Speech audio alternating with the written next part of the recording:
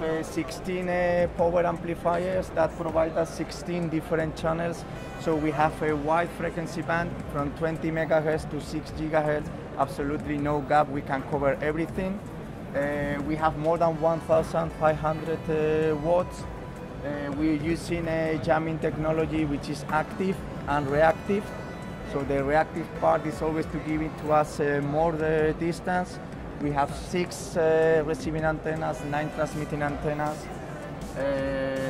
We use SDR, which is a software-defined radio. It means that this car can convert into an anti-drone jammer. It can convert into UHF, VHF jammer, SAT communication jammer, cellular communication jammer. And as I said at the beginning, everything has been made here.